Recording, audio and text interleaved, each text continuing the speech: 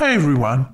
Today I'll tell you about the sinking of the Estonia ship, swallowed up by the cold and merciless Baltic Sea, whose icy and stormy waters in 1994 took the lives of hundreds of people in one of the worst shipwrecks in history. The Baltic Sea is an inland sea and is located in northeastern Europe, nestled between the Scandinavian peninsula and the coast of northern Europe. It is a shallow sea.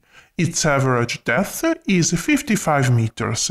It's characterized by low salinity due to the low water exchange it has with the Atlantic Ocean and the watercourses that flow into it.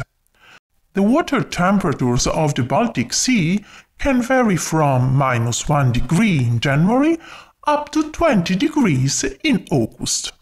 Between September and October, the average temperature is around 10 degrees, and precisely in this period, the Estonia-flagged RoPax passenger ship MV ESTONIA departed from the port of Tallinn, carrying 989 people on board for a scheduled voyage to Stockholm.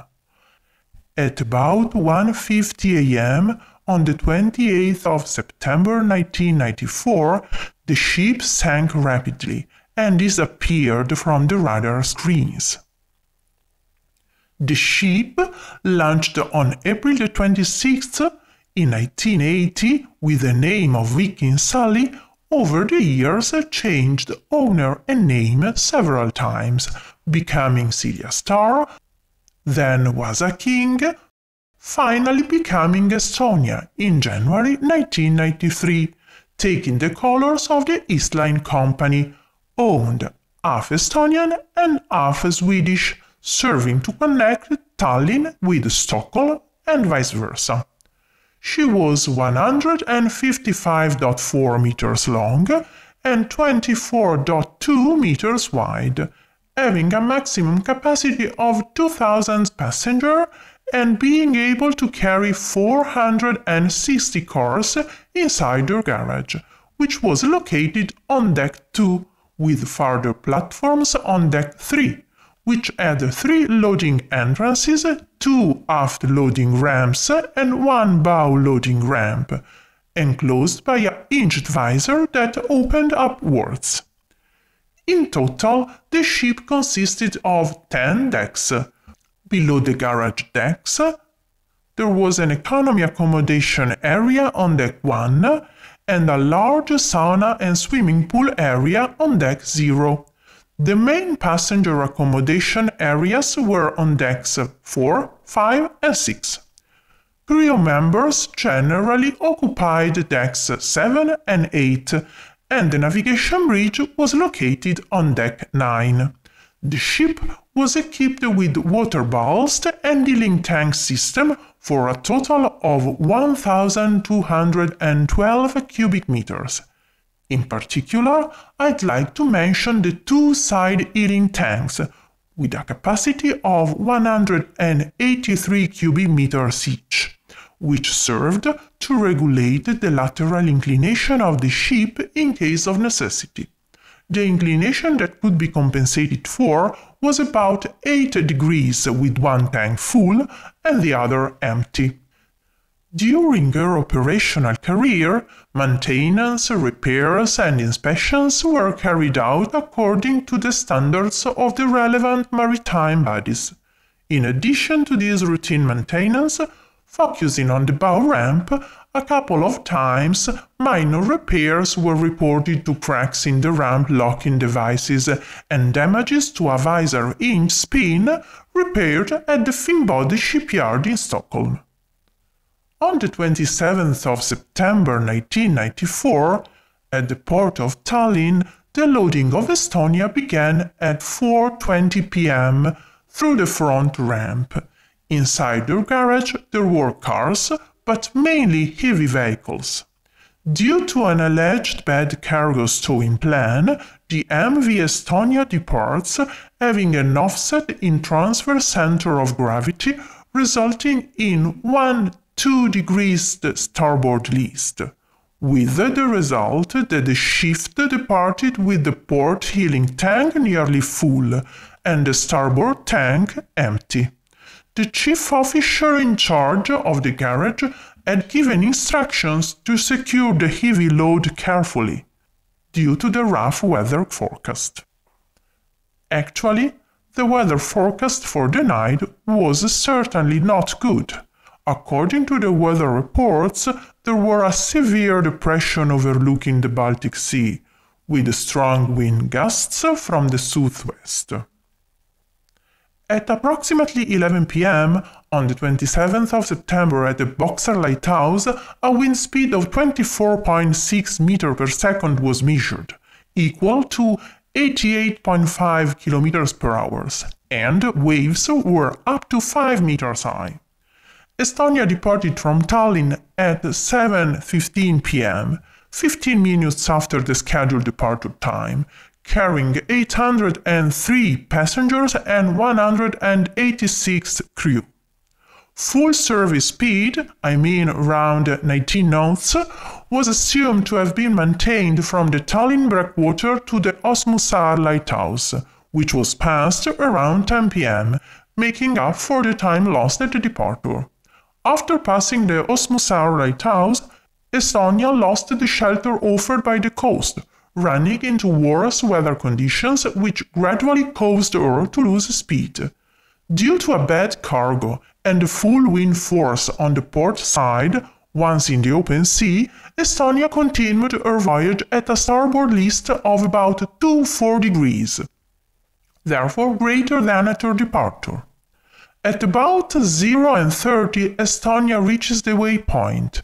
After changing course, her bow direction was changed from 262 degrees to 287 degrees in a northwesterly direction. By varying the course angle, Estonia suffered the impact of the waves at an angle of 30 degrees to port, thus increasing the roll and the load of forces that the bow had to withstand. To decrease roll following the passing of the waypoint, engagement of the fin stabilizer had been ordered, and speed had dropped to about 14 knots. At about 0:45 a.m. on his round, a seaman was standing just in the vicinity of the bow ramp, when Estonia suffered a severe wave impact that almost made him fall backwards. He reported hearing a strong metallic bang coming from the bow area, as if a piece of metal was hitting another block of metal. Alerted by this unusual bang, he called the bridge and reported the event. The first official asked him to survey the area and identify the source of the anomaly, but nothing was found to be reported. It was at this moment that the tragedy began.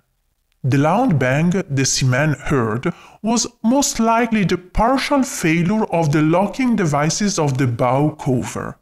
According to official reports, the greatest damage is believed to have occurred in a subsequent impact with a wave, shortly after the first metallic bang heard by the seaman.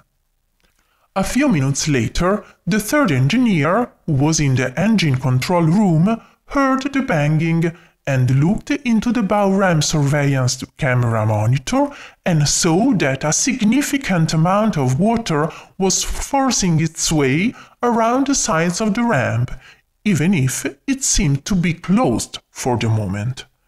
The unfortunate constructive peculiarity of the ship consisted in the fact that from the bridge the bow was not visible due to the very advanced deck superstructure, so it was not possible to know what was happening.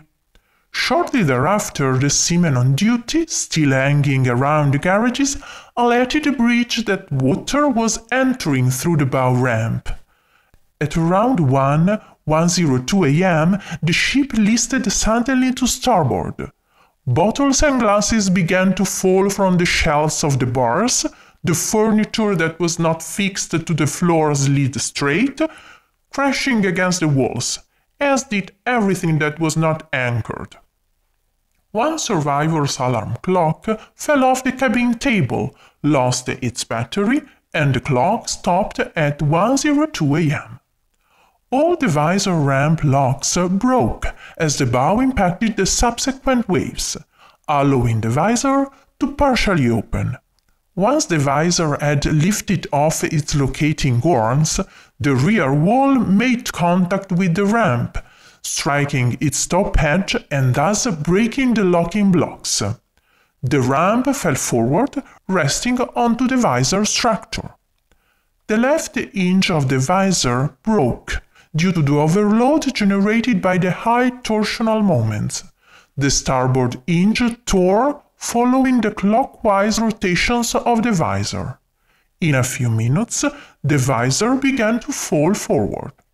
The ramp then followed the visor in a forward twisting motion. The visor subsequently tilted over the bow, leaving the ramp fully open, thus allowing large amounts of water to enter the garage deck. The banks from the bow area ended with some strong metallic crashes, caused by the final separation of the visor and its collision with the bulb of the bow. The visor fell into the sea and sank at about 1:05 a.m.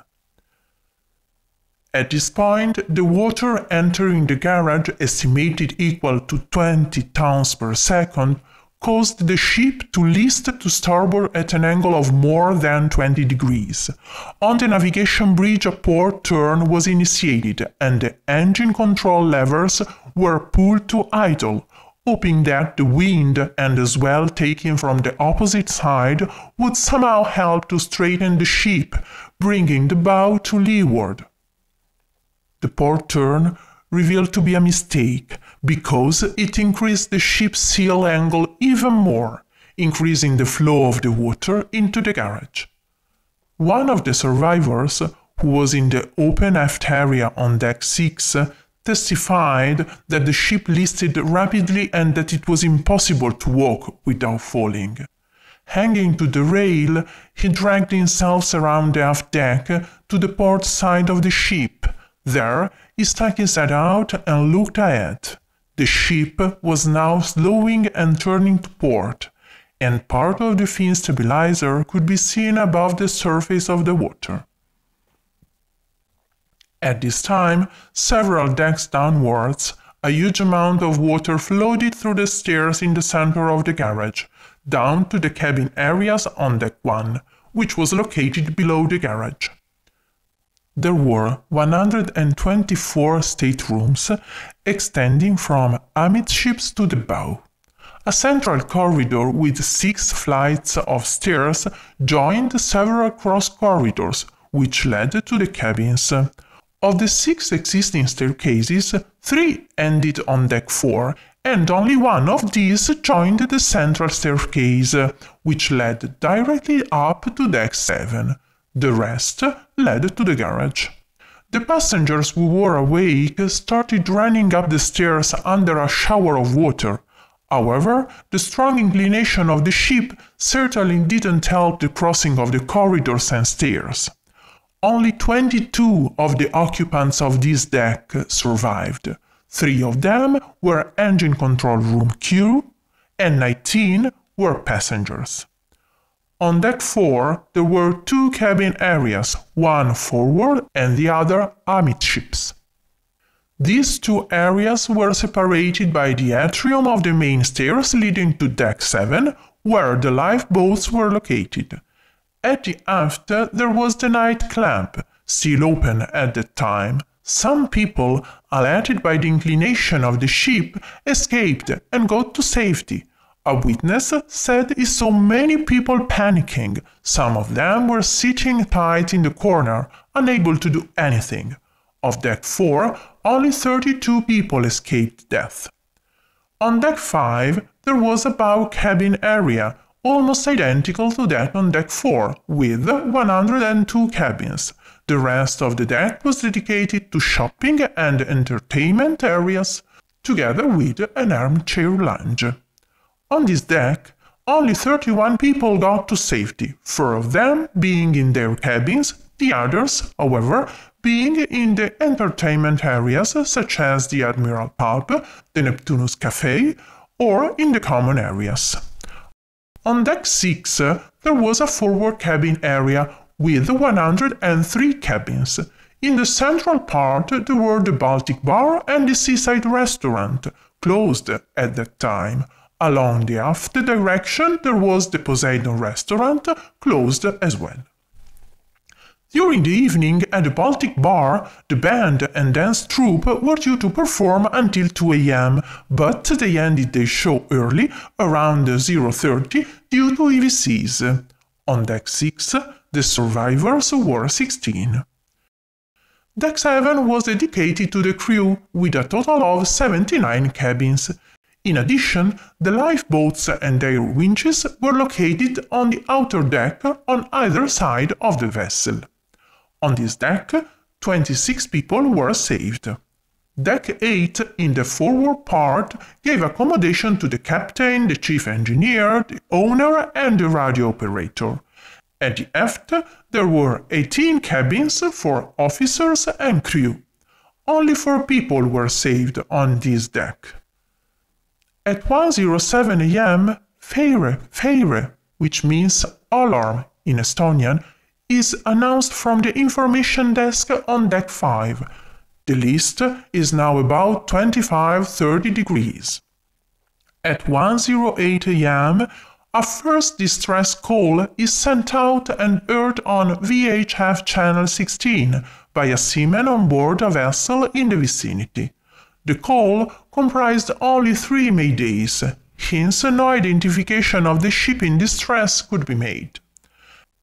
At 1:10 a.m., ship seal is now between 35 and 40 degrees. Due to this heavy list and the probable flooding of deck 1, the pair of port engines stalled. Shortly after, the starboard engines will also stop, causing the start of the emergency auxiliary engine, which will shut down in turn at 1:17 a.m. At 1:22 a.m., the first officially recorded Mayday is transmitted by the third engineer, and it declares having a blackout. The closest ships which pick up the Mayday are the Silja Europa and the Mariella, which try in vain to get their position from Estonia. After a few minutes, Estonia manages to transmit her position to the 2 ships, which change course to reach the ship in distress. At 1:27 a.m., the last call for help is sent from the common bridge of Estonia, but the transmission stops. The emergency generator stops, leaving the ship in total darkness. By now, Estonia is at an angle of about 80-85 degrees. About 250 people managed to reach deck 7, put on life jackets and went outside. Most of them were without clothes, some of them only in their underwear, and others naked. As the vessel capsized and began to sink by the stern, many of them fell or plunged into the icy rough waters of the Baltic Sea. A total of 852 people were killed in the accident. During the rescue and in the following days, 92 people were found in the water and in the life rafts, dead from hypothermia or drowning. 2 bodies were later found in the Gulf of Finland area, one offshore and the other off the coast of Estonia. Only 138 people will be rescued, one of whom will die later in hospital. When the ship assumed an angle between 140 and 150 degrees, it capsized completely, sinking on a muddy seabed about 80 meters deep, so trapping about 757 people inside. At 1:48 a.m. on September the 28th in 1994, the motor vessel Estonia disappeared forever from the radar screen at Uto radar station. In the following hours, 34 people were rescued by the ferries Silja Europa, Mariella, Isabella, and by the patrol boat Tursas. The remaining survivors were rescued with a joint action of 26 helicopters from various nations. The searches and recovery of bodies and objects continued until October 2nd, and afterwards the searches took place with regular patrol flights by planes and helicopters. On September 30th in 1994, the hydrographic survey vessel Sunta, using sonar and echosounder, found the wreck on the seabed. The vessel was lying on a layer of soft clay, the bow at a depth of 85 meters, and the aft at 74 meters. Between the 2nd and the 10th of October, inspections were activated by an ROV, a remotely operated submarine, and on November 18th, the bow visor was also recovered, which was located approximately 1 nautical mile from the wreck of the ship. In the aftermath of the disaster, many families requested the remains of their beloved ones be taken from the wreck to be returned to them. But the Swedish government refused to rescue the wreck and recover the bodies, citing moral reasons and potential trauma to the divers. The same government then suggested covering the wreck with a concrete screed in order to be able to carry out a burial, which, however, will never be carried out. Shortly thereafter, Sweden, Estonia, Finland, Latvia, Poland, Denmark, Russia, and the United Kingdom signed an international treaty, the 1995 Estonia Agreement, which prohibits any citizen of these countries from even approaching the wreck. Quickly, the attitude of the governments and the signing of the agreement raised doubts and questioned the official report, particularly among the families of the victims. The German journalist Jutta Rabe decided to conduct an investigation. In 2000, with the help of the American adventurer Greg Bemis, a dive on the wreck was organized under the helpless eyes of the Swedish authorities, who could not intervene, not being Germany and the United States signatories to the treaty. During this dive, a large gash in the hull was observed, just below the waterline. According to their analysis, this gash indicated that an explosion had occurred. Furthermore, most of the witnesses interviewed by Jutta Rabe stated that they heard, in addition to clanging bangs, several explosions before the ship began to list. Although some of the claims were consistent, the explosion theory was not fully substantiated and a thorough inspection of the hull was not permitted. Subsequently, other disturbing elements emerged, including claims by a former Swedish customs official that Estonia was transporting stolen Soviet war material westward. In fact, military equipment passed on board the ship several times, in particular on the day of the sinking, when 2 military trucks embarked. However, there is no official evidence that there was any smuggling going on. In July 2021, due to doubts about this first investigation, a new inquiry was opened into the possibility that the sinking was due to a hole in the hull. Studies and investigations are still ongoing.